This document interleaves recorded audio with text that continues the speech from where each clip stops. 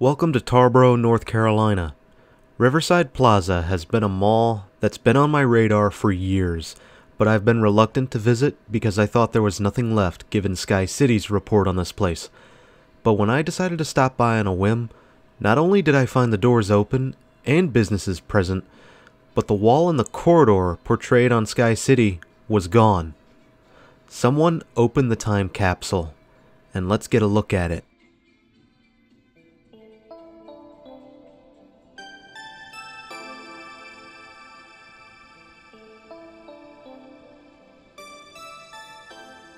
Riverside Plaza would open its doors very early on in 1972, originally named the Parkhill Mall.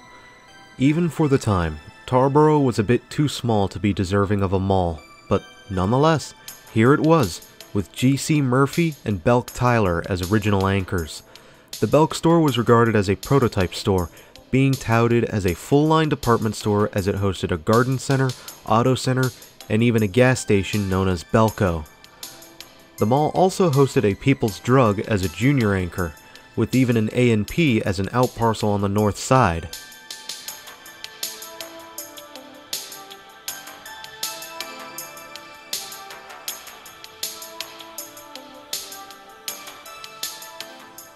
In 1982, Parkhill Mall would have been doing well enough to warrant an expansion, which would bring us 3-screen cinema and a Kmart on the north side. However, this seemed to be a bad move in the long run, as the owners at the time wanted a more prestigious name like JCPenney or Brody's at the time. And with that, the reality sunk in for this particular mall. It was just simply unnecessary for Tarboro, and with competition fast approaching in Rocky Mount and Wilson, Parkhill Mall began to decline in the late 80s, with G.C. Murphy going out of business in 1987. Roses would step in to mitigate that loss, however.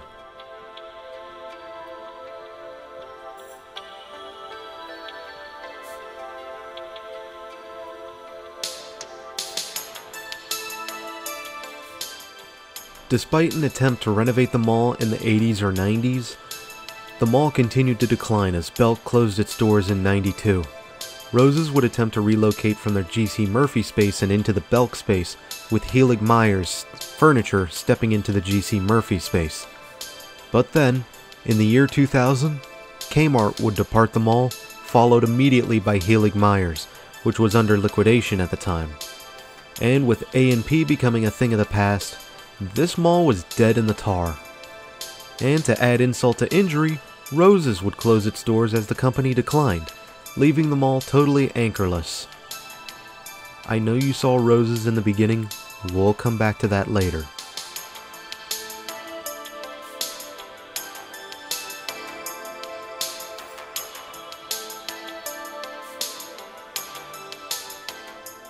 For most malls, this would be the end of their story, and they would be demolished or demalled. However, Parkhill Mall stuck around, getting renamed into the Riverside Plaza. It appeared that Parkhill Cinemas was keeping the doors open, and over time, Roses would come back into the picture, reopening in the former Belk space once more. Now, for context, I thought there was nothing left, because when Sky City came here in 2017, there was a big wall past the theater, barring access to the rest of the mall. So again, imagine my surprise when I arrived in 2022 on a whim and find that the entire concourse is wide open, and the only bit of demauling I can see is the front entrance being partially cannibalized for a Mexican cantina.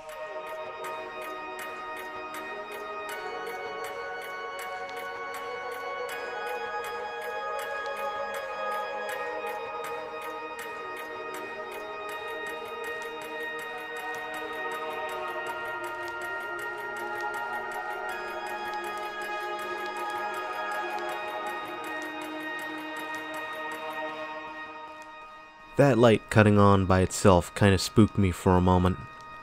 I imagine there's a sensor activator somewhere, and I walked into its range.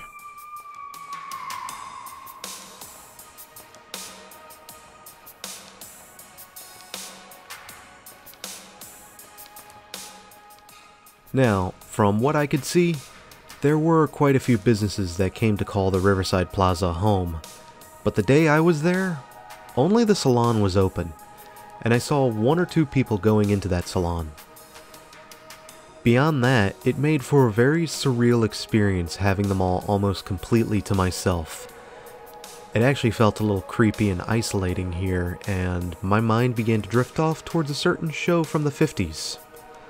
How did that go? Well, this mall is open, but the only tenant is the Twilight Zone. Let that one sink in for a moment. Someone should take that and try to build like an entire Twilight Zone intro out of it. For those of you would-be poets or writers, now's your chance.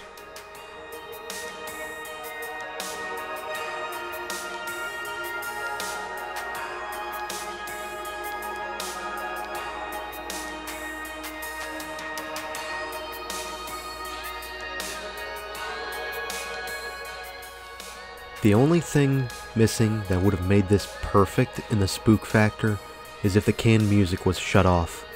It's actually quite loud when it's just you in the mall corridors, but if it was turned off, then I would really feel like I was in the end of days, wondering if the mall was actually closed. But to bring a brighter side to this, since this mall is firmly stuck in the 80s, it would be a good spot to film an 80s era movie in these halls. Maybe something gritty or experimental.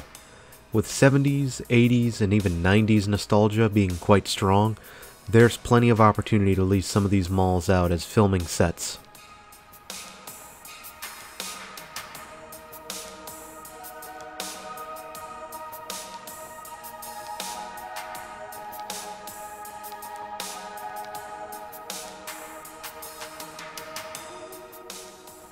It is getting around that time where we gotta pack up and head out.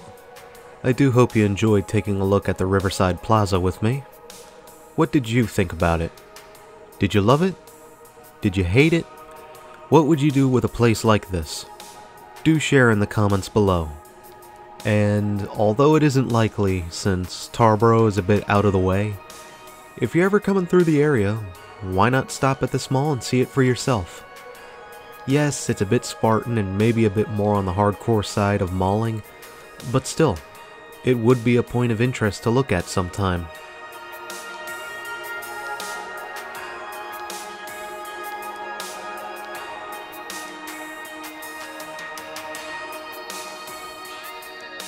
Thank you for having me, Tarboro, North Carolina, and until next time, this is Doomie Grunt wishing you and the Parkhill Mall, now known as the Riverside Plaza, farewell and good luck.